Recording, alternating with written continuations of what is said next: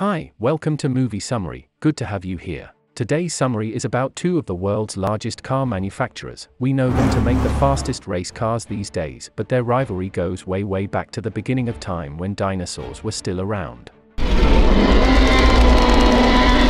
Just kidding, that was a joke. Take some time to pay attention to this character, and let us know in the comment section what moral lesson you may have picked from him. It is 1963. Carroll Shelby, a race car driver who has just won the Le Mans, is introduced to us. The Le Mans 24-hour endurance race is held annually in France and is the world's oldest active endurance race event. Carroll is seen speaking with his doctor, who advises him to retire from racing, stating that he is fortunate not to have suffered a heart attack during his last race. Next, we see Ken Miles working hard in an auto repair shop. He is also a racer, but not a well-known one, so he doesn't make much money from racing. He is very passionate about cars and spends a lot of time in his garage repairing and fixing them to make ends meet for his wife and son.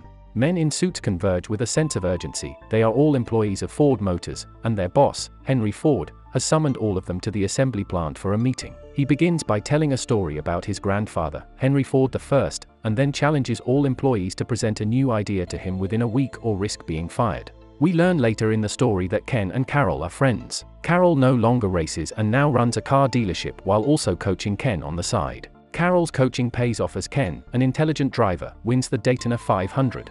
This is also a 24-hour race event that takes place yearly in Florida, just like the Le Mans, but on a local level with lower league drivers and a seemingly less complex racetrack. Carroll hopes Ken attracts the attention of big brands, but Ken's reputation for being short-tempered and rude makes him an unappealing option.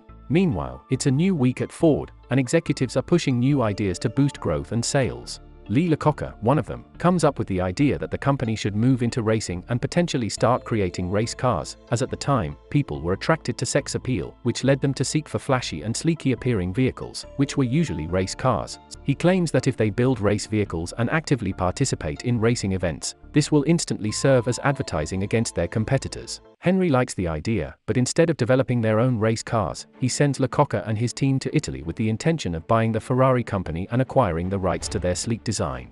When they arrive in Italy, Enzo Ferrari, the Ferrari company's head, considers their bid as insulting and tells them to shove it up their ass, referring to their boss, Henry Ford, as a fat pig. When they return, they disclose to their boss the details of their meeting with Enzo, including the insults. This gets Henry heated up and motivated to beat Ferrari more than ever, so he orders Lee to put together a team and launch Ford's own racing branch. Carroll Shelby is the only American driver to have won the Le Mans, so he is approached by Lee to head Ford's emerging racing team. Thrilled by the offer, Carroll agrees and naturally goes to the best driver he knows, Ken, asking him to also join his team, and into time Shelby assembles a whole team and they begin getting the car into shape for their first race. As time goes on, Ford Vice President Lee Bebby begins to notice Ken's rash and crude attitude. He points this out to Carroll, telling him that Ken's profile doesn't match that of the company and his unpredictable character doesn't represent the brand well, so they will have to find some other driver. Carroll tries to explain to him that Ken is the best driver for the job as he also helped in designing the actual car for the race, but this falls on deaf ears and Leo insists that they must find a new driver. With the command coming from high above, there is obviously little Carroll can do, so he breaks the news to Ken, telling him he wouldn't be going to France with them for the race. Feeling betrayed, Ken stays back at the workshop to listen to the race on his radio while the rest of the team travel to France for the race. As expected, Ford lose the race and Henry is left infuriated, so he invites Carroll to the office asking him to give a reason why the entire racing division of the company should not be shut down, considering they shamefully lost the race to their opposition, Ferrari. Carroll uses the chance to convince Henry Ford that Ken is the man for the job and he should be behind the wheels at the next race. Henry agrees, but Leo doesn't seem to be happy with this decision. After what happened regarding the last race, Carroll goes to Ken's house to apologize and share the good news of him coming back to the team as the driver. Ken joins up with the team and tireless work begins in preparation for the next Le Mans. While all this is going on, Iacocca finds out in the office that Leo is trying to convince Henry Ford to put him in charge of the race division. Iacocca believes Leo is doing this so he can remove Ken as driver. Kindly like this video and subscribe to our channel to support our work. Thank you. Apparently Leo and Ken had a conversation when they first met. Ken had insulted one of Leo's car designs, calling it a secretary's car. This hurt Leo and is the reason why he is trying so hard to get Ken off the race. Iacocca goes on to inform Carroll of what is happening at the office and warns him that Leo may try to influence a change of driver on his next visit to the workshop. True to his words, Henry Ford and other Ford executives come around the workshop to inspect the progress of work, and of course Leo is with them. But before he can even get to saying much, Carroll locks him up in a section of the workshop and asks Henry Ford out for a test drive of one of the race cars. Carroll drives at an immense speed, somewhat intentionally, to make Henry experience how terrifying racing could be. Just as he stops the car, Henry bursts into tears, confessing that he previously had no idea how mind-wrecking driving a race car could be, and in that moment Carroll offers him a deal. Let Ken race at Daytona, and if he wins the race that year, then he gets to drive at the Le Mans, and if he doesn't win the Daytona, then Henry could take full possession of his auto dealership company. He basically just bet his auto dealership company on Ken Miles. Such was the level of trust in his friend. At Daytona, a second Ford team is assembled by Leo. He picks his own driver who he believes will rival Ken. There's some sort of competition between Leo and Carroll's teams to see who made the best car and ultimately to know who has the better driver. However, Ken wins the race, automatically securing his place at the Le Mans. In France it is race day and Ken, Carroll, and their entire team is present. Ken's wife and kid couldn't make the trip to France, but they watch on from their television at home. Enzo Ferrari is also there with the Ferrari team, and so is Henry Ford.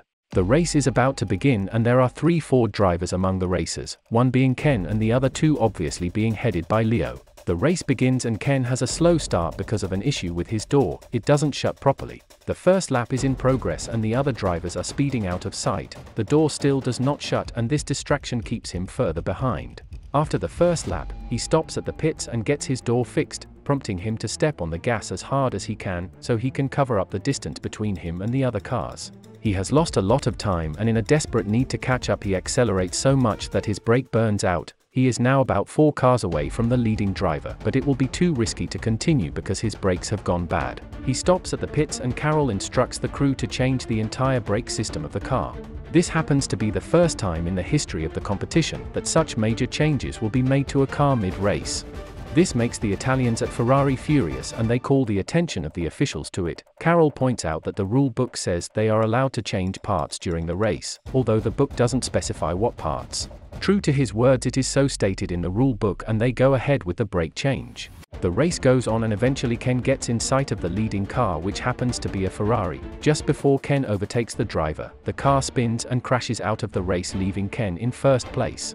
He goes ahead to have the perfect lap and he gets ahead of everyone by at least 2 laps, causing him to break a record of the fastest lap in Le Mans history. Leo sees Ken's victory and is troubled because his own Ford driver is far behind Ken in the race, so he goes to Henry and proposes that the best picture for the organization is for all 3 of their vehicles to cross the finish line together. Henry, not seeing through Leo's tricks, agrees, and Leo gives the order to Carroll, who strongly opposes the idea.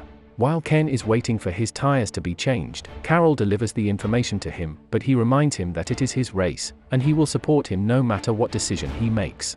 Regardless of Leo's instruction, Ken rushes to victory right away, but he eventually yields and slows down, permitting the other Ford drivers to catch up and they cross the finish line together.